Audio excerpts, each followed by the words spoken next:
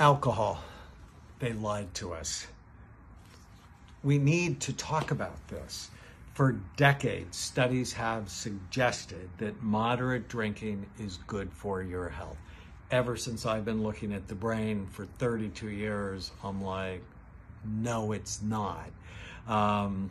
They said it was better for your health than not drinking at all. They said non-drinkers died earlier compared to moderate drinkers. They lied to us. There are no health benefits of moderate drinking. A new study analyzed this. Researchers looked at over 40 years of scientific studies. They analyzed 107 studies with nearly 5 million participants. And guess what? They found that many of those studies were flawed.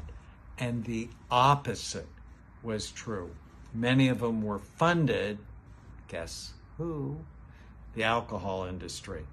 Moderate drinking increases the risk of dying early. What does moderate mean?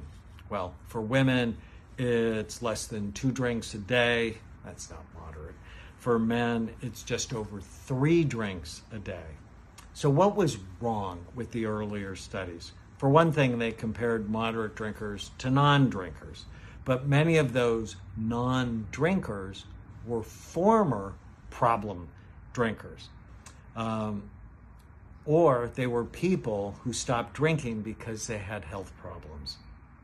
They lied to us. Like I've said before, alcohol is not a health food.